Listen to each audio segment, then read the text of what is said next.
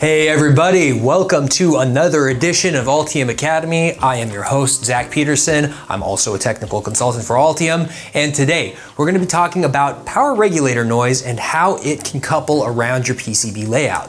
Now, we've done a couple of videos so far about parasitic capacitance and parasitics in general and how they affect your PCB layout and your circuits. And now what we're going to do is we're going to look at an area where this is actually really important and can lead to a lot of glitching and even high-speed signal failure in certain systems. So we're going to look at how switching noise gets around your PCB layout through parasitics, and we're going to have some fun with it on the whiteboard. Let's go ahead and get started.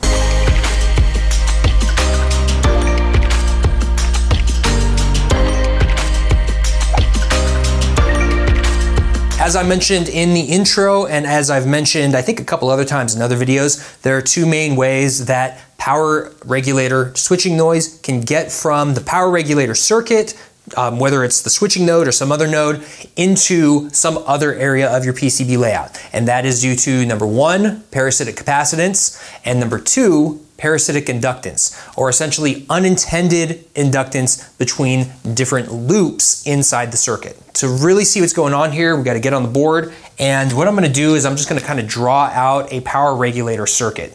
So just for the moment, let's consider that we've got a circuit where we've got some input voltage. It's coming in here to, let's just say it's, an NMOS, and here we've got our other NMOS.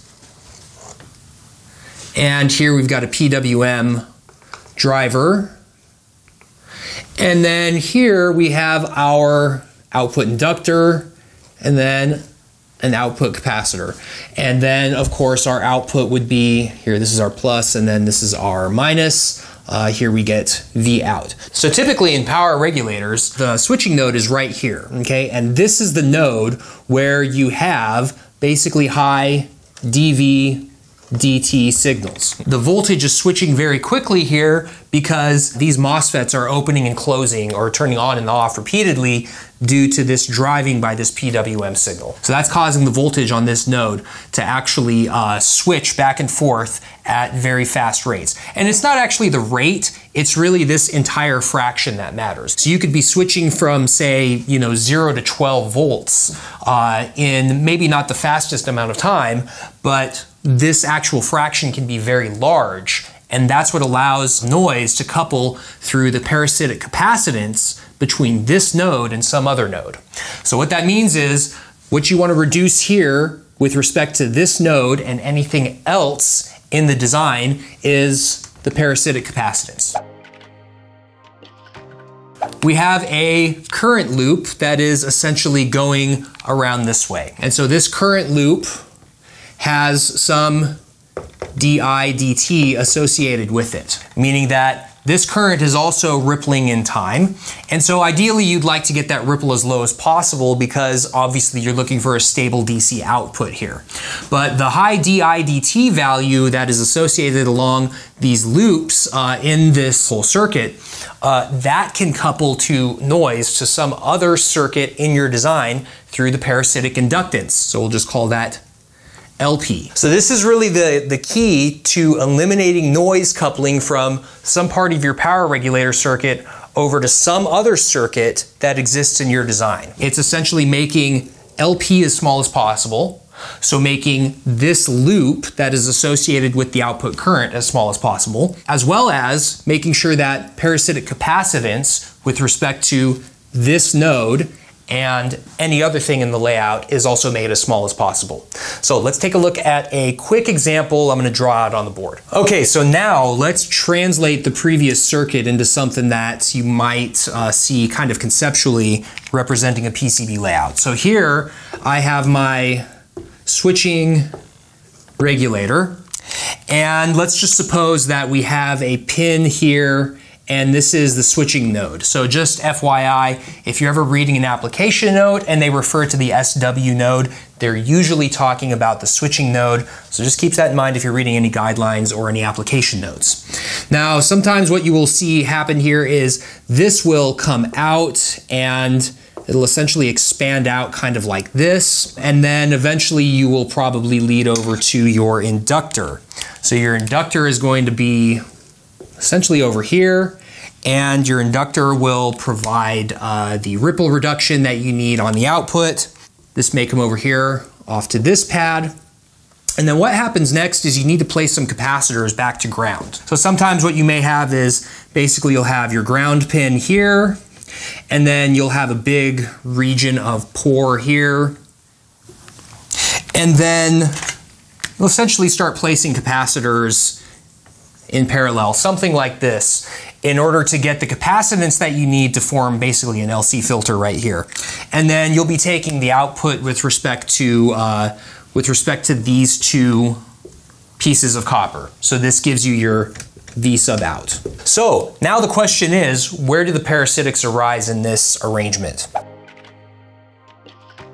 The parasitics arise due to a big current loop that essentially propagates all the way around in this big loop. This big loop can produce a lot of noise, especially if there's no ground down here. So the ground underneath these traces is actually really important for two reasons. Number one is the fact that you would like to try and suppress any noise that comes off of this, but it is also important for parasitic capacitance, as we mentioned in a previous video.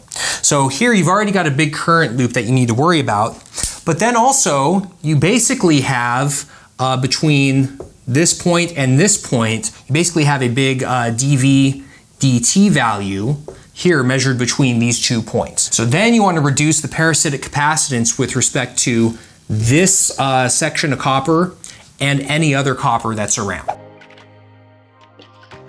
Just to kind of keep this maybe a little simpler, let's look at the dV dt section first. So let me redraw this real quick. So in this dV dt section, all right, you want to essentially prevent this dV dt section from exciting a capacitance between some other section of copper. So let's say that we have a trace running nearby. Now we have a very high dV dt value between these two sections of copper. And that's going to drive a displacement current into this piece of copper. So this could be a signal trace, it could be a piece of pore for some other circuit. I don't really care what it's being used for. The point is, it will excite some displacement current there. So this is where you have to rely on your two main strategies for reducing the parasitic capacitance and reducing the noise coupling from this node over to, say, this node. Number one, space them out. That's the simplest way. So basically, don't route a big long section of trace alongside your switching node. And frankly, if you laid out this circuit correctly, or you've gridded up your board correctly so that you had the switching node stuff all in one area of the board and then your signal stuff in another area of the board, you won't actually have this problem. Okay, so you won't be routing a data signal alongside your switching regulator to then create this problem where you've basically got switching noise propagating onto your signal trace as crosstalk. So this is just as simple as, the right layout strategies. If for whatever reason you happen to have a piece of copper coming along here that is capacitively coupled to the switching node, then what you need to do is you could also reduce the distance from the ground plane that's on the next layer, ideally it should be on the next layer, to the switching node here and to this section of copper. Okay, so you've got ground on the next layer, then you can bring that in a little bit closer. And essentially what that does is it reduces the electric field strength between these two sections of copper. And so what I mean by that is it actually causes the electric field being generated from this conductor to be more strongly confined between the conductor and the substrate. So if we just kind of look at a cross section here, if I've got two conductors here on this section of dielectric, and I draw them like this, I've got conductor 1, conductor 2. Normally there would be some electric field pointing between them, but also pointing back to ground. So if we have some ground on the next layer, and we bring that ground in just a little bit closer, it's going to actually distort this field arrangement such that you have greater electric field flux between the traces and ground instead of between the traces and each other. So that's essentially the physical explanation for why you can reduce the strength of coupling between those two nodes. So if you're unfamiliar with how the distance to the reference plane in this kind of planar arrangement is going to affect the noise coupling between these two conductors, go watch our previous video on how to reduce parasitic capacitance, because that is one method that is actually rarely talked about when you start looking at how to deal with parasitic capacitance in a PCB layout. Typically what people will try and do to deal with the big current loop that's in this regulator circuit is they will start putting some of these components on the bottom layer. And that's actually useful if you want to get to a very compact layout. So what you could actually do is you could conceivably go from this node through vias and then place these on the bottom back to ground, and then have the ground come back over to this side and then maybe come up to here to this pin through a via. So essentially what you've done is you've reduced, very nicely I might say, you've essentially taken this big piece of ground, you've eliminated it from the top layer, and then you may have confined this all to the bottom layer, essentially kind of like this. And that allows you to possibly kind of confine that loop within the layer stack like this, okay? So imagine that the loop is kind of coming out of the page like this where my finger's doing.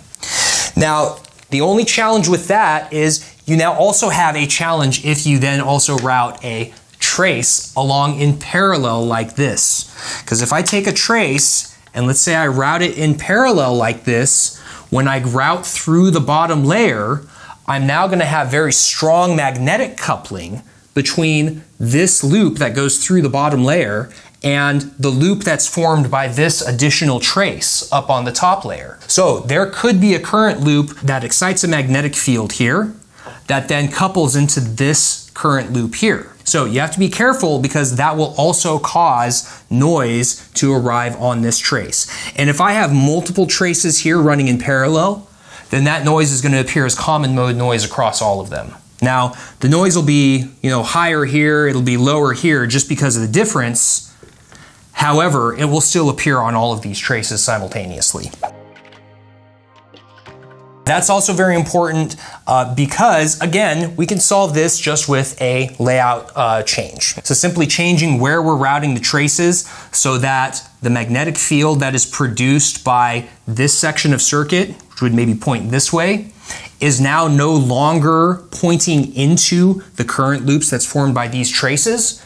Now they can't receive any of the magnetic field. So if instead of routing them parallel like this, we just switch them, routed them 90 degrees like this, and maybe put them over here, we've then solved that crosstalk problem. The crosstalk that you get from a power regulator over to these traces, it's going to arise anyways. Like, you're going to have a magnetic field that gets generated, but if you're creative with your layout and your routing, you can actually prevent these other traces from picking up that noise as a signal on these traces, and then that could potentially ruin those signals that are on these traces. And it can actually create compliance issues for high-speed signals if you're routing any high-speed signals near this regulator. This could also just be as simple as taking this loop and kind of reorienting where you're putting the capacitors. So just as an example, like let's say I did go into the back layer like this. Instead of drawing the capacitors like that, I could basically come off like this. I could go through vias. And then I could have my capacitors like this on the back layer, let's say. And then that comes over to ground over here. So this is another way to do it. And so by doing that, you've basically modified the shape of that loop a little bit. Now, you got to be careful because you don't want to unnecessarily increase the size of this current loop in this regulator, because if you do that, you're then also increasing the amount of parasitic inductance. So just be careful with how you lay out these regulator circuits. Again, really tight and close together. Watch out for layer transitions, because when you do these layer transitions, that noise can couple into these nearby signals as via the magnetic field. So the important point to notice with all of this stuff is that this is not stuff that can just be eliminated through filtering.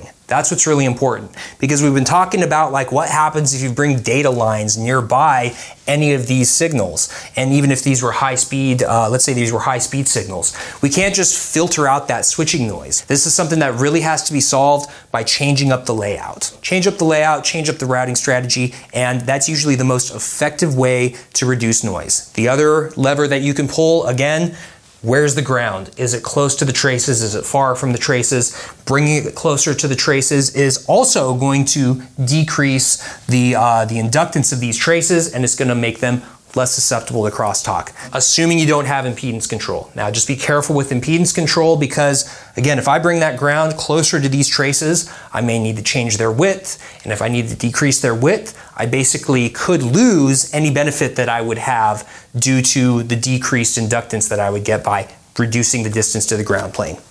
All right, everybody, so hopefully this kind of gives you a conceptual way to look at power regulator noise, and specifically the noise that is generated by these high swing switching nodes, you could say. All right, so if you like the video, hit the like button. Please leave your questions and comments in the comments section, and definitely on this stuff, don't forget to call your fabricator, folks.